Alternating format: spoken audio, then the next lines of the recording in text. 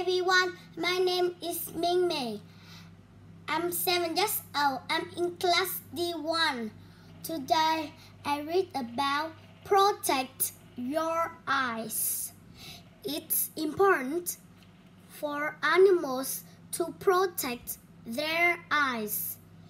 In the desert, there's a lot of sand. The camel has long eyelashes, so its sand doesn't go in its eyes. The meerkat lives in the desert too.